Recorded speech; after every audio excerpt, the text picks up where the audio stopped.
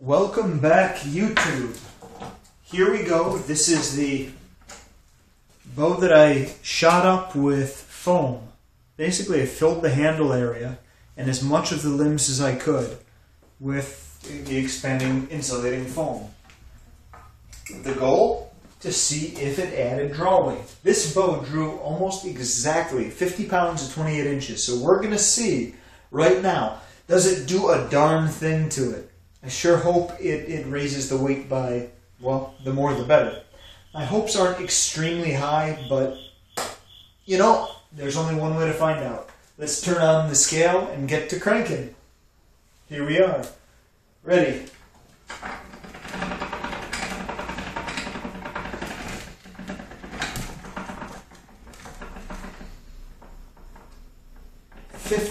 Maybe 51 pounds.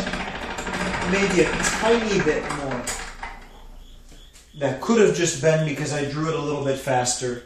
It's hard to say. It's very hard to say if that's the reason.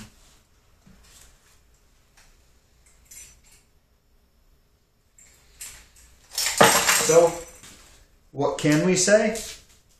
It certainly hasn't helped the bow's lateral stability. You know, I can fix it for a while, probably if I bent it on my knee like, can you see that far? Probably not, since I had you aimed up pretty high to see the actual bending. I can probably work at it, and I've gotten pretty good at repairing these with a little bit of heat, and if I had to do anything, believe me, one of the first things I'd do would be to puff up the handle a little bit. This is just too far gone unless you're going to reinforce it in another way. I gotta say, I'm a little nervous about drawing it. It doesn't feel any stronger than a normal bow. I think it's very interesting to... No, it's okay, you can come on out. You can even say hi if you want. No, okay, it's my wife. Anyway, there's the bow. It appears to be fine. I don't know what to say. It doesn't seem to really have gained any draw weight, but there it is. For what it's worth, here's the bow with a little bit of handle set. But that's really what you get. I mean, you got to remember this thing, they don't normally draw 50 pounds. 40, 45 pounds, yeah. But that extreme flat handle, that's what happens. It's putting a lot of stress right there. I think I'm just satisfied that it didn't shatter.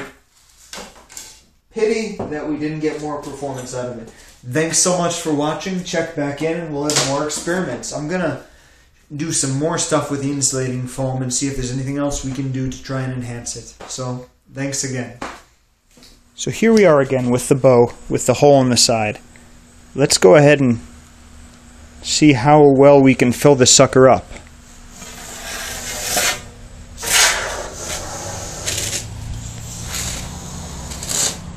I know some's going to come out the sides. I'm hoping it fills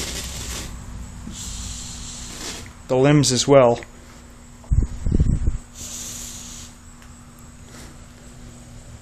Okay, well that's positive.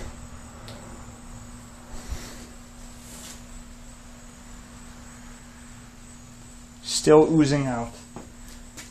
So that may be all the use I get out of this, but we'll see if it makes a darn difference. I suppose I should probably take a control bow. Make sure I fill it up 100% end to end. I can try that. But I'll get back to you after this is cured and we'll give the bow another test.